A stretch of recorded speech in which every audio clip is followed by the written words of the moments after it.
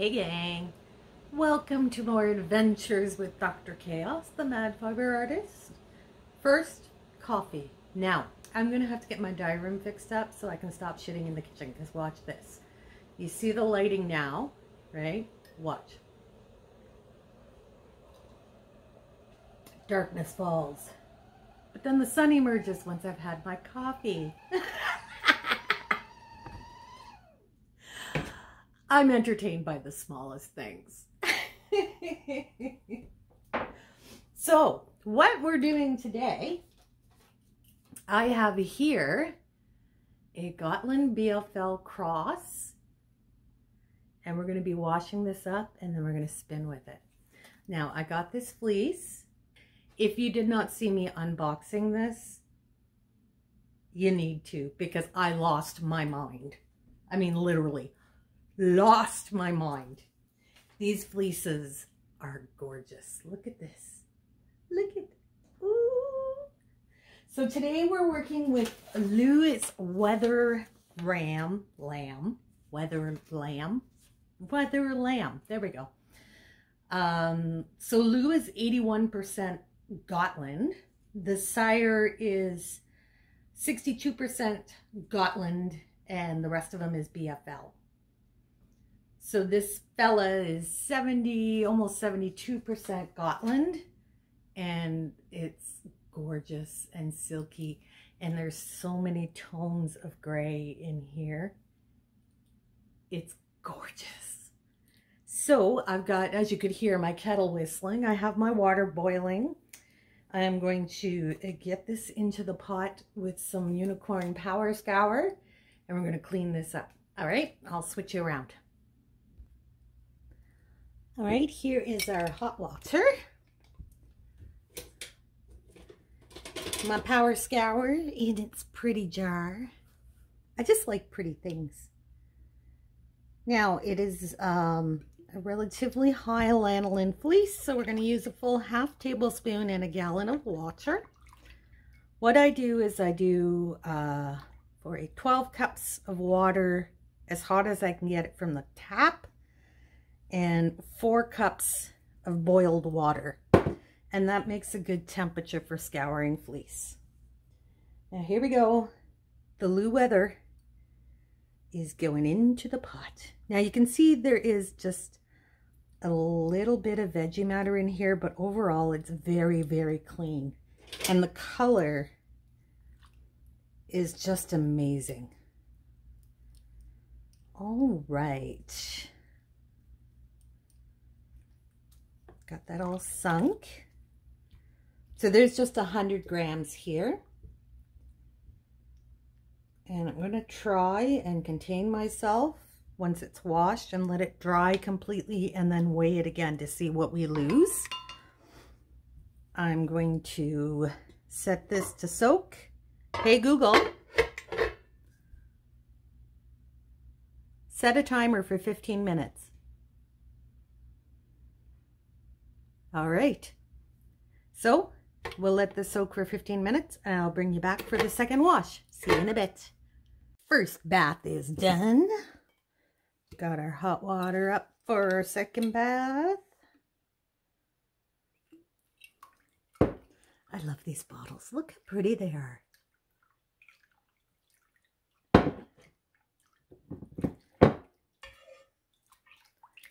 All right, so here's our fleece after our first bath. I meant to save some water to show you all the dirt that came out of it, but I forgot. I get doing stuff and I forget to film, but it is coming out in all these tones of gray. So pretty. All right, in it goes. Get in there. No. Yes, get in there. I think I spend too much time alone, guys. I entertain myself. All right, we're going to let this cook. Hey, Google, I'm going to let that cook for a little bit, and we'll be back. All right, here we go. All washed and rinsed. And beautiful. Look at the shades of gray in this baby. So pretty. So, I'm going to wrap it up, hang it to dry, And when it is dry, we're gonna play. I want to lock spin some of this because it is gorgeous. So we will let it dry. I'm going to let it fully dry. It's probably going to hurt me to do so, but I'm going to leave it alone and let it fully dry so we can get a post-washing measurement on it. All right, we have our fiber dry. So we started with 100 grams. And we are down to 82 grams. So we lost 10, 18 grams in the wash. That's not too bad. So here is how it looks dried up. Put it in the sunshine for you. It is so pretty. Now I'm going to take some of this and dye it because I think the colors are going to be amazing. I just can't decide if I want to dye it pre-spin or post-spin. But what I'm going to do right now is we're going to separate out some to lock spin. We're going to comb some. I don't think I want to card this because the locks are just too pretty. I don't know if carding, well, we'll try it. The whole point is to experiment, right? But this is so soft. So I'm going to pick through, like, look at those curls. They're just freaking amazing. Some of them are super long. There's a little bit of veggie matter. We'll pluck that out. So I will parcel this out. We'll put some for dyeing, some for lock spinning, some for combing, and we'll see what we end up with. And then we'll do some test spins because this is, it's so pretty. I just want to lock spin it all to keep that pretty lock structure. But for experiments, I do have more. So for this one, we'll just experiment with all of it. And then I can wash up more later when I decide what I like the best. Although I'm guessing it's going to be lock spun.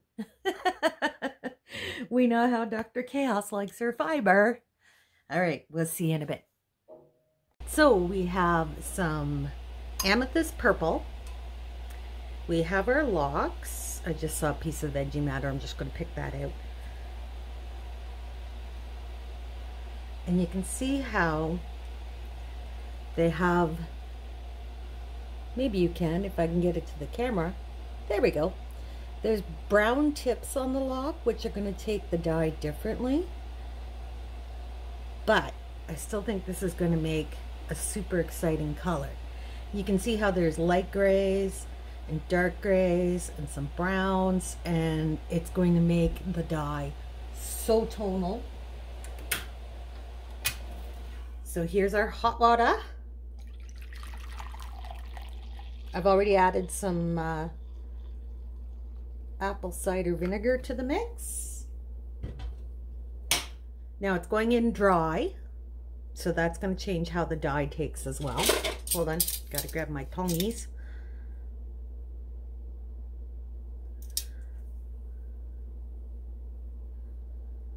And we're going to push that down.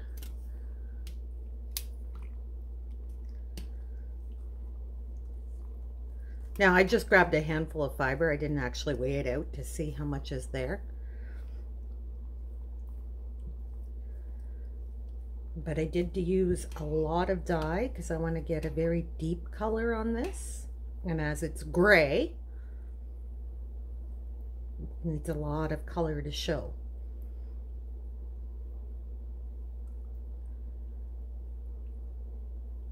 There we go. Got it all plunged underneath.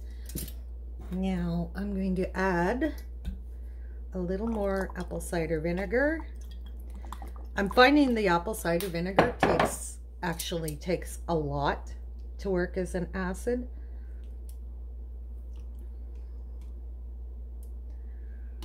But you can see it's how the tonal purple is taking on the fiber, which is really cool. So I'm going to let that sit and cool to exhaust, and we will see how the color looks when we are done.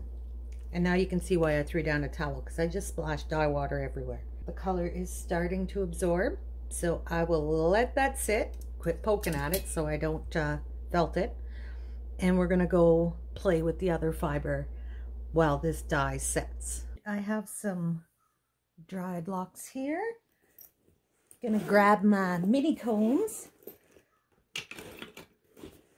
and we're gonna comb it up. I really got to address my tines on these because I've got them all bent out of shape. But for the time being, I'm just going to comb some fiber.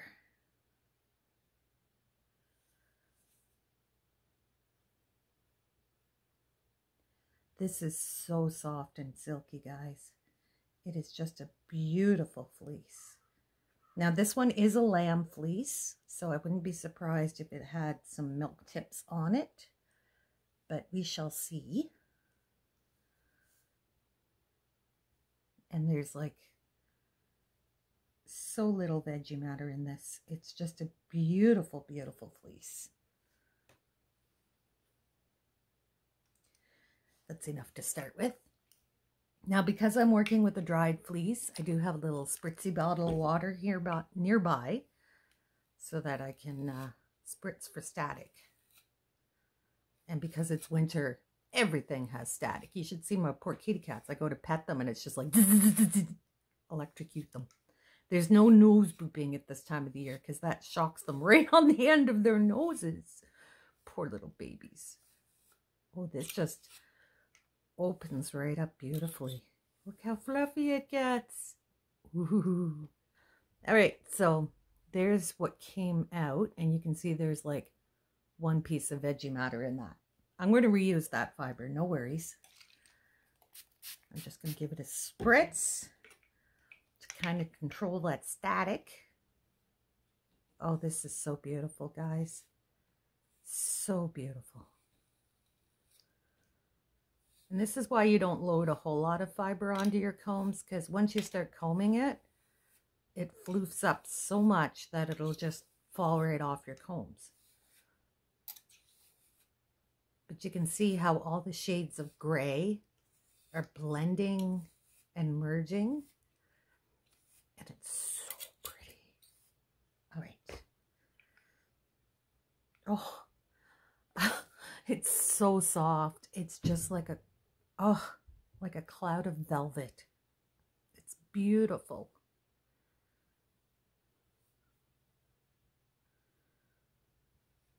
I'm pulling very, very carefully here so I don't just tear the roving apart, because it's just gliding off those combs. Oh, it's beautiful.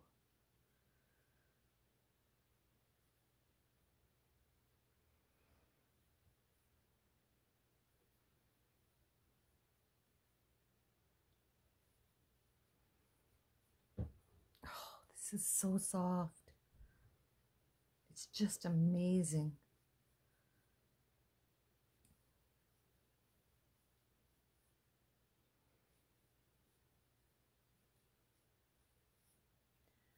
All right, there we go. Just twist this up into a nest. It just wants to drift apart. It's so soft and light. But see how the grays,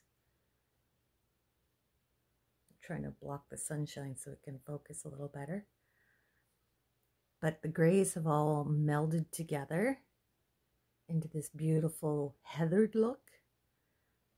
So I'm curious to see, once we spin that, if we dye it afterwards, what it would look like. Now, I am going to card some of it. Not that I want to, but because, you know, experiments. So I have this stuff that came off my combs. I'm going to card that. 1 second, I'm going to grab my hand cards. So as usual, I did not clean my cards. I really got to learn to just like clean my tools before I put them away. But I just get on to the next thing and I forget to do it. This is seriously like the best tool I have ever purchased. It just does a brilliant job of cleaning. All right, so we have a little bit of fleece that came off the combs. So we're just going to load that on. I'm going to card up a roll leg with it.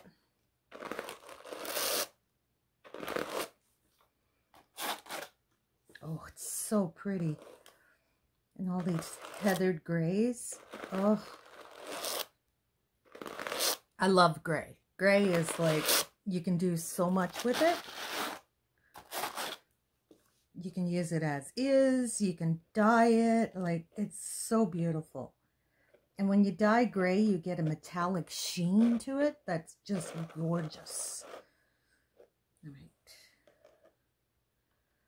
There's one fluffy rolag. I'm going to make another one. And there's another fluffy rolag. So we got some rolags. We've got some top. And we got a handful of locks for lock spinning. I'm going to grab my wheel. And we'll give this a go. And see how it turns out. I might even try flicking from the locks at the wheel. We'll see how I feel. How ambitious I feel. Back in a sec. All right, here we have our little nest of combed top. We're going to spin that first. So I'm just going to charge my leader, get my uptake adjusted. I think that's good.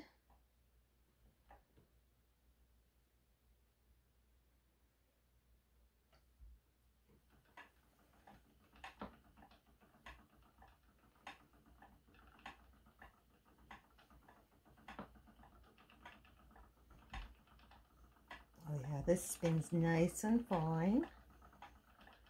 Drafts like a dream. And the color is amazing.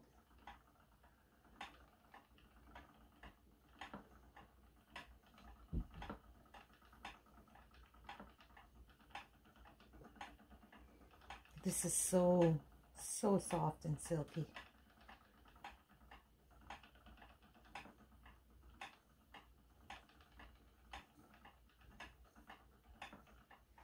All right, let's just do a ply back sample here.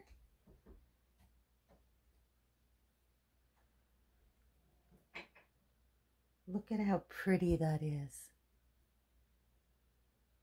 It's just gorgeous.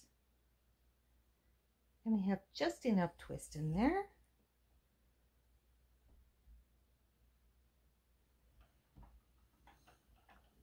So finish up this sample.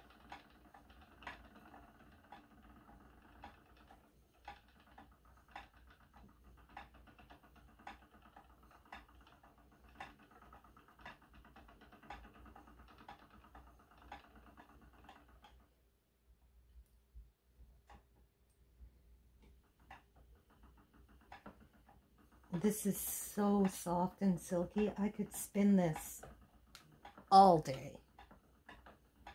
It's just gorgeous. Oh, I caught the tail of my nest. That's all right. I'll just straighten it as I go.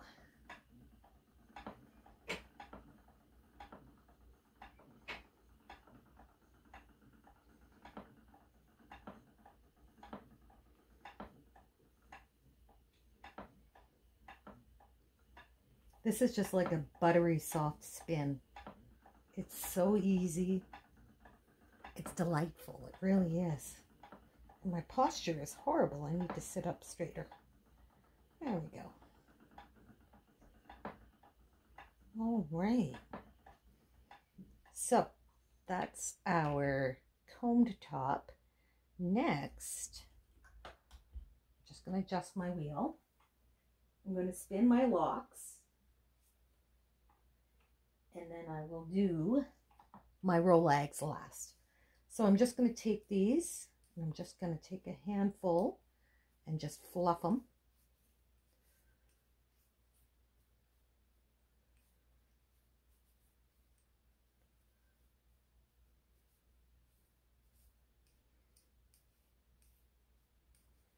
I should have done this on my plying head rather than on my little one because it's probably going to catch, but I will deal. All right. So we got a little bit of picked locks here. Just gonna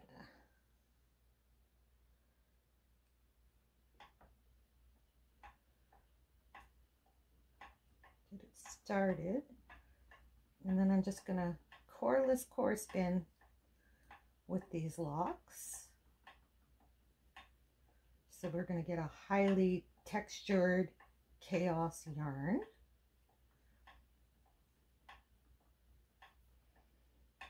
Which, as we all know, I totally adore. Okay.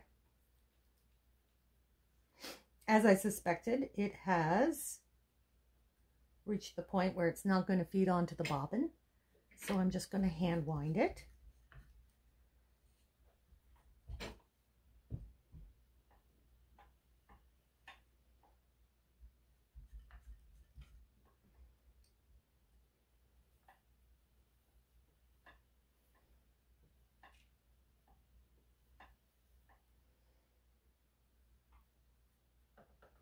Okay, all my locks are secure. So there's a little bit of lock spun. I'm just doing small samples here. And I'm going to grab my fluffy little Rolex. And I'm going to spin a sample of those.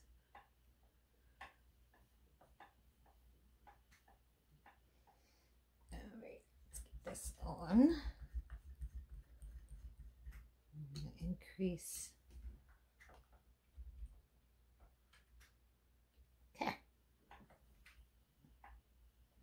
Oh yeah, this just wants to drift. There we go. Get some twist in there.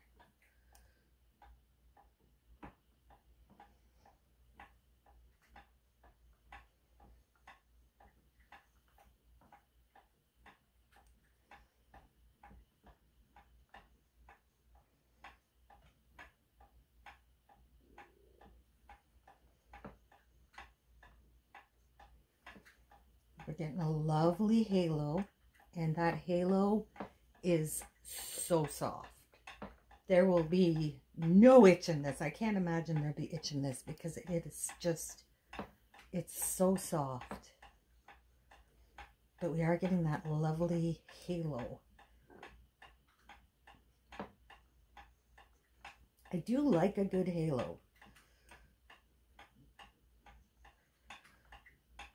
And we're doing the fried draw.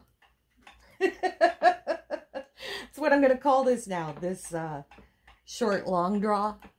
I'm calling it Fred. He has a name. Don't ask me why. Just, I love the chaos of it all. Now, I've been trying to become a little more active because obviously spinning is a very sedentary pastime. So I've been doing my ring fit workout with my switch. And while it is fun, it's a workout. I'm definitely feeling it today. So I think I will take a break today and then I will do a workout again tomorrow because, like, wow, I'm sore. And I do have some snow to move, so I should save my energy for that. It's funny, it was +6 and raining 2 nights ago. Now it's -15 and it snowed. Gotta love winter in Canada. It's literally, don't like the weather, wait a day, it'll change. All right, so that's the Fred draw. Just gonna add some extra twist. Fold it back on itself, let it through the orifice. Now we're gonna do a chain ply with this and see what we end up with. Hold on, I forgot my lazy Kate. 1 second. I always have to put my lazy Kate up because Bobo loves to just spin the bobbins. I wonder if that's where Bobo came from. So I have to put it up so he doesn't eat all my leaders. Not so much because I'm worried about my leaders, but because I'm worried about him getting fiber stuck in his belly.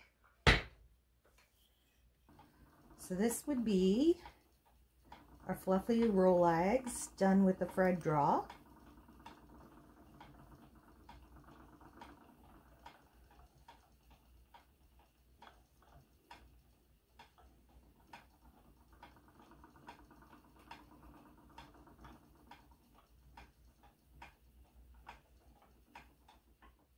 Now let's have a look. Oh, that's lovely. And that halo is so soft. All right, let's keep going.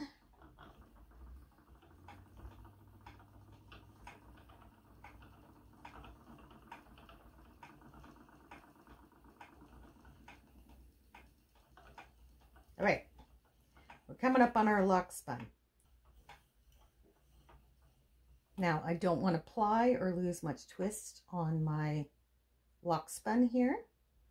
So I'm just going to crank up my tension and just feed that really quick.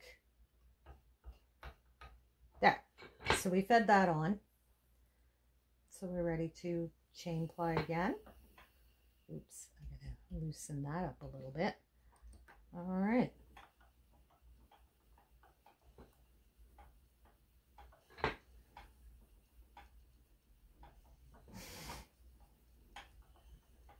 So even the worsted sample has a bit of a halo to it. Now, granted, I didn't spin it for ultimate smoothness because honestly, I'm just loving how soft and delicious this fiber is. I don't know if you can call fiber delicious, but I would call this delicious, and it's strong. Holy, I had a hard time breaking that. All right. Tie a knot in the end so it can't escape, and we'll have a look. And that's our worsted spun. It does have really good definition despite the halo. I'm not calling it hairy, it's a halo. And we'll apply that back on itself. Now let's just pull this off the wheel.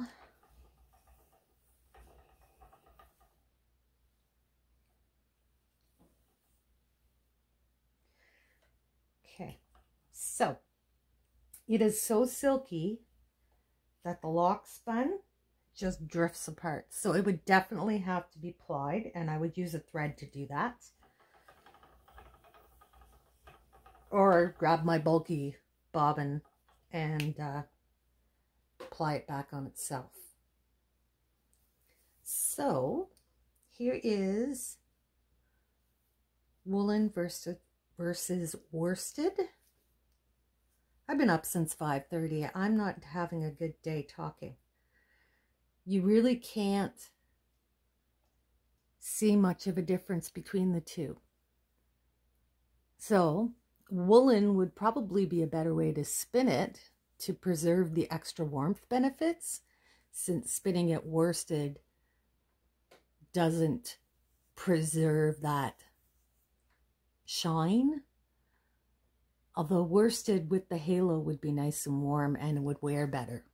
So I guess it really depends on what you want your end product to be. But I do love how this looks. So what we're going to do is we're going to take this little sample. We're going to go pop it in our die cup so that you can see the difference between dyeing in the lock form and dyeing as a yarn. So I'm going to go get that in the dye, and I will show you the results later. All right, we're going handheld so you can see all the different tones of purple on this fleece. You can see we have these light tones here, then these pinky tones here,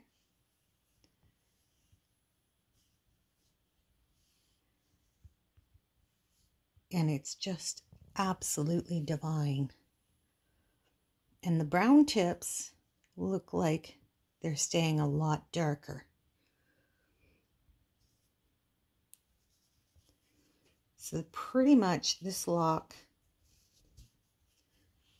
has all the tones. So you can see from the base to the tip. They're just, the locks came out absolutely gorgeous. Now they're going to lighten up a bit as it dries, but we're still going to get all those tones, and it's going to be so pretty. All right, I'm going to set it out to dry. So some more handheld. My original dye bath had exhausted by the time I got back to it, which is great. But that meant that to do the second batch, I just threw in the yarn I spun. And here's the colors it came out as. So I threw in a bunch more locks so you can see the difference between the spun and the locks. Now, when it's dry, we will spin this up as well. So then we can compare this to this and see the difference between dyeing in the lock form and dyeing as yarn. Because there will be a difference, maybe not much of one, but there will be a difference. So when this is dry, I'll be back.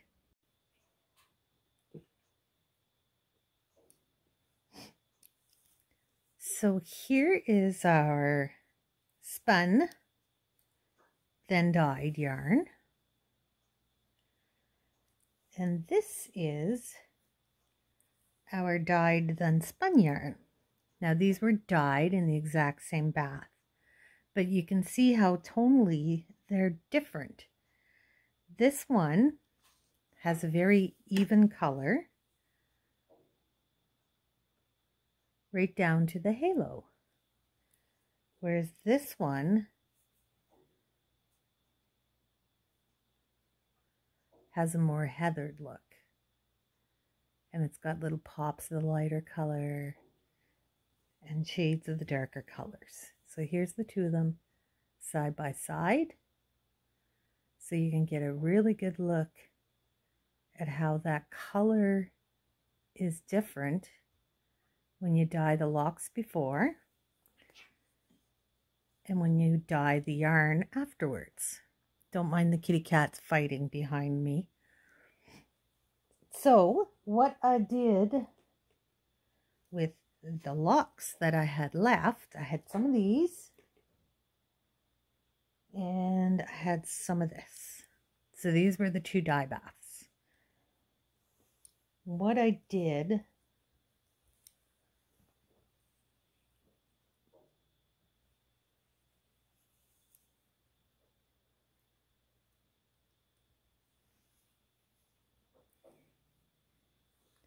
I took my darker purple and I lock spun it into a single. And I took my lighter purple, I made a single with it to start, and then I wrapped the lock spun with the single strand of this, and then I just chain plied the remainder of it. So there is the darker purple lock spun. It is a very strong yarn, but it is very colorful.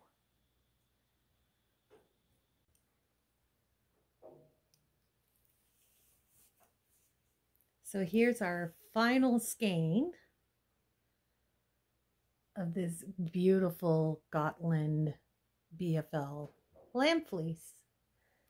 I am so pleased with how it turned out. I do have a good portion just chain plied in the lighter purple. Let's see if we can get this to focus here. There we go. And I just put it on the end of the lock spun. But I'm very pleased with how soft this is and how textured it turned out. Like, I can put this next to my skin and it's beautiful. And the colors came out so divine. By lock spinning it, I was able to preserve those different pops of color, and it made for a really, really fun yarn. So I'm really, really delighted with how this fleece turned out. It was delightful to work with. It's very soft and just all around gorgeous. It makes me so happy. So that's it for today. If you like this stuff, do the stuff down below, because I do stuff like this all the time. Dr. Chaos out. Bye.